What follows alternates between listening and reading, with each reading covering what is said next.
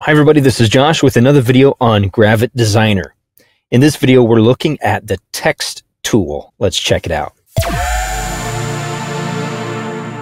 The text tool is located right here with the icon of an uppercase T. We can click that and then either click on our canvas or click and drag.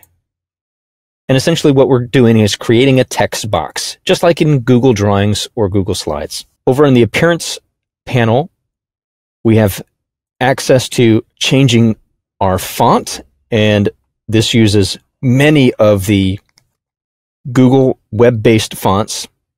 There are tons to choose from here.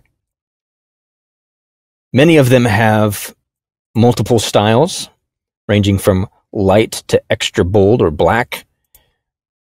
And we can choose that here under the weight. We can change the size, just like in a word processor.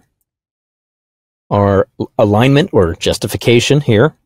We also have the ability to go in and change the spacing between characters, the spacing between words, and the spacing between lines. And I'll show you how that works. So I'm just going to copy this text, paste it a few times in here so we have something to play with. I'll highlight all of it, and under the character spacing, I'll just start by scrolling down on my mouse wheel, and you can see now we're smashing that text together. But it's not squeezing the text, it's changing. It's actually changing the distance between the characters. This is also known as kerning. We also have the ability to change spacing between the words. So this will maintain the spacing of the characters in the words, but each word can then be spaced out rather than changing the spacing of the words themselves. A very useful feature. Then line spacing changes the distance between our lines of text.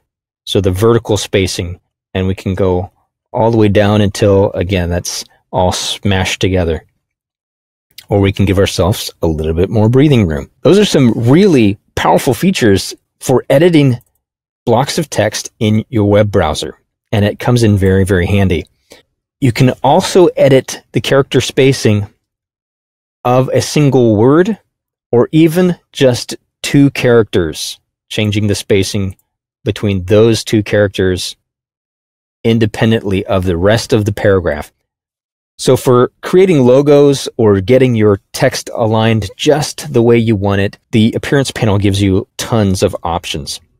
Then we have an option for sizing. Now this is the size of the text box itself, not the text inside the box. And if we just hit auto, you can see that this will expand it to the length of our text.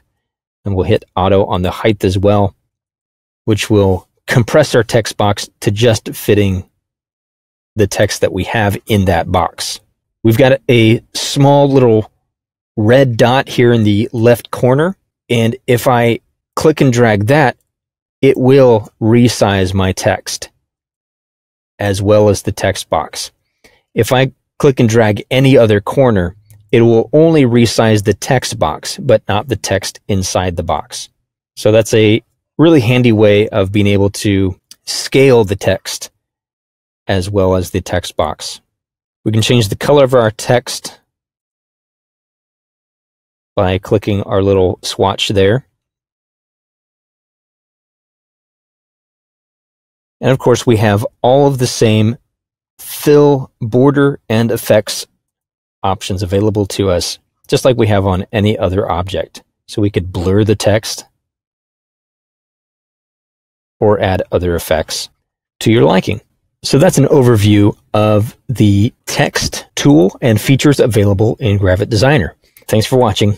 Bye for now.